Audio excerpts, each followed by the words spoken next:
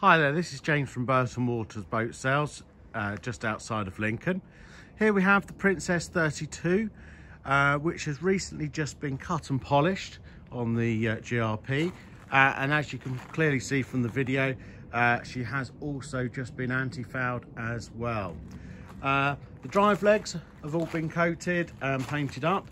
I believe they've had a little bit of work done to them recently as well. So the boat really offers a boat that's ready to go for the season that's coming ahead. I'll take you around the outside of the boat. It'll give you a good idea for the condition. Obviously, we have to do is bear in mind the age of the boat. But in considering her age, she really is in good condition and she has a lot to offer, in all fairness. Especially with the accommodation, the good use of the side deck, especially for the inland waterways here, on your way through the locks and so forth. This is a twin engine boat, so it should make it a lot easier for manoeuvrability once you're cruising and into confined spaces. So what we're going to do is we'll step aboard the boat and have a look, see what accommodation and cockpit space she has to offer as well. Just bear with me here, I have got to climb up the ladders, so and hold the video. As we come up, you can start to see that, you know, she's got a good sensible deck all the way around the boat, which will make it a lot easier on the inland waterway, especially when you're looking at locks and so forth. So as we come here, we've got a cockpit which we can set seats into. You've got a nice rear bench with cushions, and then the opportunity for adding further seats into here as well. The helm seat I'm sure will spin round, but if you get some director's chairs, they'll probably fit in there quite well.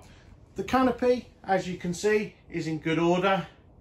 Good visibility from the cockpit space as well, all the way around. And then the other nice features, you've got the co-pilot seat here as well. So, just coming up to the helm here, you've got your controls for both the engines, obviously your helm wheel and your hour clocks just here. Boat's done around about 1,500 hours. Which is not very many when you consider the age of the vessel. So this is quite a nice space, good visibility, great for our climate because you can keep yourself fully enclosed in the boat when you're cruising, so it won't matter if it's a bit of light rain as well. Just under the helm seat here, there is a hole at the moment. We're just waiting delivery of a brand new fridge to go in there, so that'll be a brand new fridge in there. There's also a brand new oven to come on the boat as well, so that should be quite good. You've also got a little window that takes you down into the saloon area from the cockpit, so you'll get plenty of light down here. So as we step down, it would appear the boat's had new carpet, which gives it a really nice feel and a nice smell as well. You've got plenty of storage around the saloon area with a lot of seating space. Additionally, you could use that probably as a temporary spare single berth. Plus you've then got the benefits of being able to convert the saloon into a small double as well.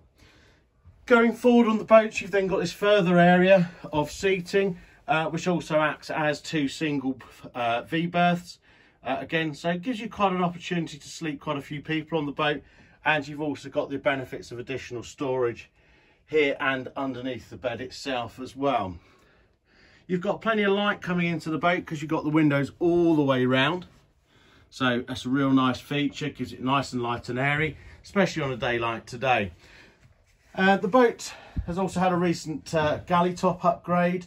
As you can probably see from the video, it's nice and shiny. And just underneath where that microwave is at the moment is a brand new oven to be installed as well.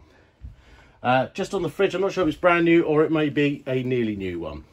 So, and then just here we've got a sliding door, and that takes you into the head, which has then got a sea toilet, pumping sea toilet just there as well. That can convert into also being a wet room, as you've got the drain away at the bottom of the boat base here. So lovely little layout, plenty of space on board.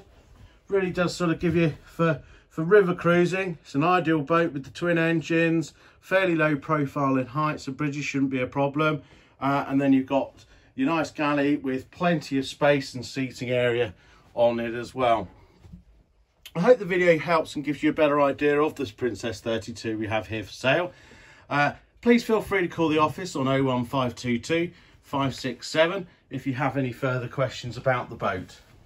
We look forward to seeing you when we can, and we hope the video in the meantime will give you a good idea for the boat.